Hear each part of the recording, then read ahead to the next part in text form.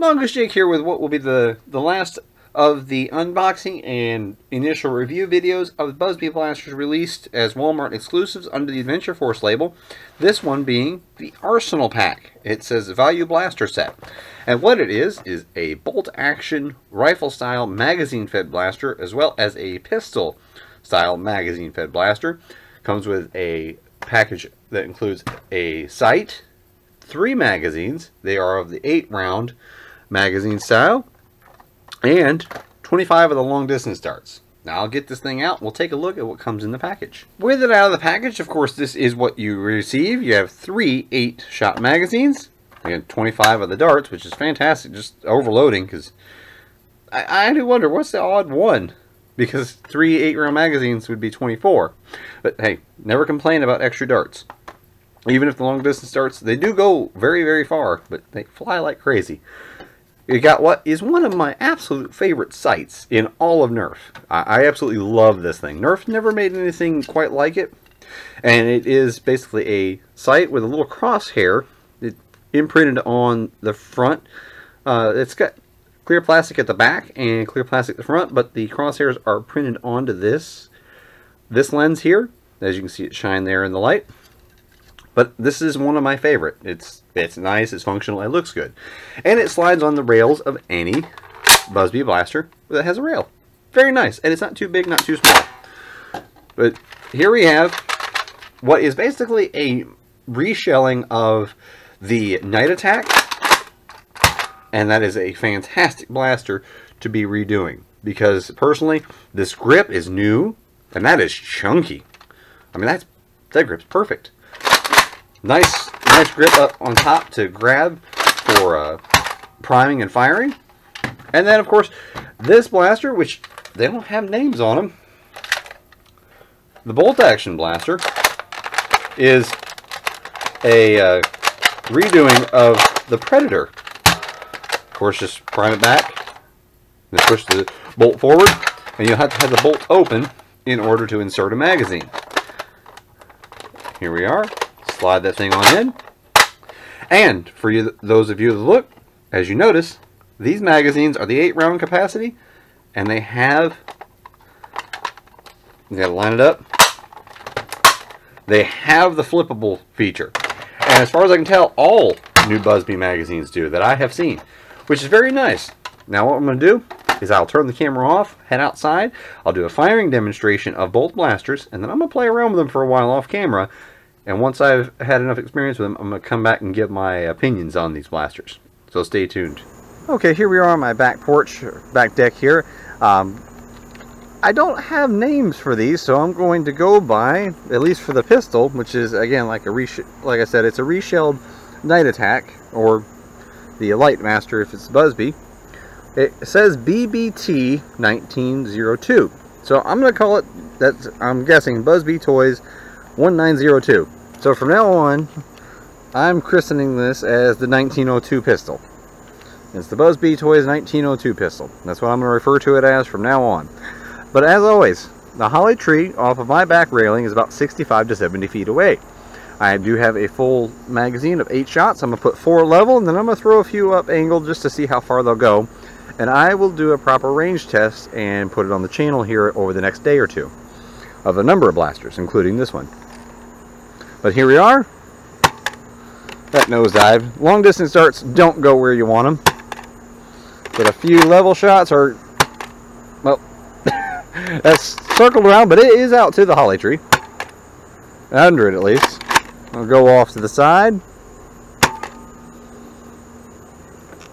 That was at least an 80 to 90 foot shot. That was about a 10-foot shot because it hit the power lines that are here behind my porch. That dart's gone for at least a little while. It's up in the holly tree. And last one. I don't have a clue where that went. Okay, on to the rifle. And again, I don't have a name anywhere on this. It was just the Arsenal Pack.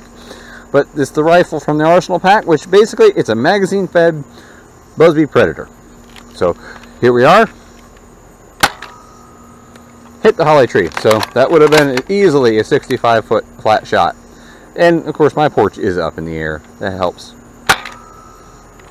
That went under the holly tree, so that's about 65, 70 feet. And again, actually being pretty consistent with these.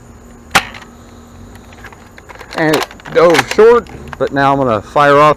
That far drainage ditch is at about 125 feet maybe. I don't think we're going to reach it, but that's just for reference. That's how I can estimate if a shot's going about 80 or 90 feet. Because if it makes it all the way down there within 30 feet like that one just did, that's about a 90-foot shot. Angle it up. And that one sailed and then fluttered. And last shot.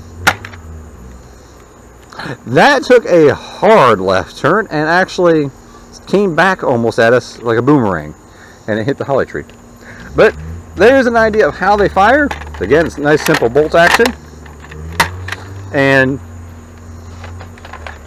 with the 1902 pistol, nice traditional top prime slide, which I am a big fan of. But I'm going to play with these a little bit more, and I will come back here in the next segment to give you my opinions on them. Coming back here to give you my final thoughts and opinions on the Arsenal 2-pack Blaster Value Pack. Now, I'm going to approach this as both a full kit, as the whole Arsenal pack, and also break it down individually for you. And I'm going to start with what is my favorite blaster of the two. That is what I'm going to forever now call the 1902. Because the only designation I was given on this is, it says BBT 1902, Busby Toys 1902 model. So we'll call it that. Much like Colt's famous 1911. But this blaster here, just by itself, would almost be worthy of the price tag. The performance on this thing, basically, it took the high performance of the previous generations of the Reaper, the Champion, and the much more recent and current Night Attack, or also known as the Lightmaster, which is the blaster available right now with a integrated light. That blaster basically reworked into a different shell with a even more comfortable grip, because check that grip out. That grip there is adult sized. It looks a little weird, but that is extremely comfortable. That is big, chunky, and full length to where my hand does not fall off the end, and I wear a XL or double XL size glove. And the whole pistol just feels very comfortable to grab, very smooth in function. And here's one thing. I'm going to show you this on camera. Both Nerf and aftermarket magazine compatible, as well as drums. So now you're running around with a 25 shot pistol, which now I just need Busby to send over a couple of their 30 round drums for testing, because I haven't got my hands on those yet. But as of now, with the only drum available, this thing can hold it. And so does the rifle, which I'll move on to here in a second. But you have a very neat form factor. I actually like the looks of this shell. That's very personal opinion, but compared to the Night Attack, which is currently $10 through Walmart and Walmart's website, this shell I think is a little more attractive. It has the blue and the black to kind of break up the profile instead of just being green. And it's got a rail on top so you can put different attachments. Very smooth acting. It is completely ambidextrous. So you want to throw in the magazine there, you can release that easily because the magazine release button is center line. And this thing is just fantastic. Put on the chronograph to compare it, because that's how is a very good standardized way of measuring the performance of anything that fires a projectile. And this example here was averaging over 82 feet per second with a mixture of darts. I used the included long distance darts as well as Busby's Precise Pros, Nerf's own Elite and AccuStrike, as well as a few aftermarket third-party darts. And it just performed admirably with it, with zero jams in over 2 hours of usage. And I can't find anything to complain about this. I absolutely love this pistol. I would almost buy the pack just for this thing. That's how good it is. It beats any spring-fed blaster that Nerf currently has on their lineup right now. This thing is incredibly good. It took everything good about Buzbee and it put on a comfortable grip.